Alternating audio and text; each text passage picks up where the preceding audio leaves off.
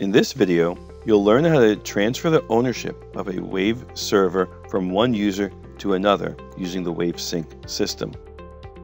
If you don't transfer ownership and you remove the owner from the system, it will delete all WaveSync users. So this is a great time saver.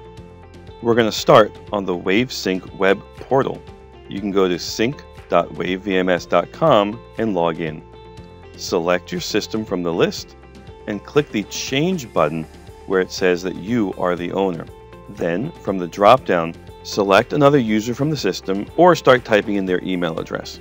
This user will be promoted to the owner role, which will have full admin permissions on the system. A notification will be sent to the new owner. Here, we're going to log out of the WaveSync portal and log in as that new owner. When we select the new system, we'll be given a notification to accept the ownership transfer.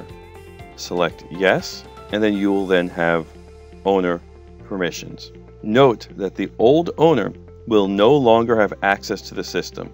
If they need access in any capacity, you will need to add them back in as a new user.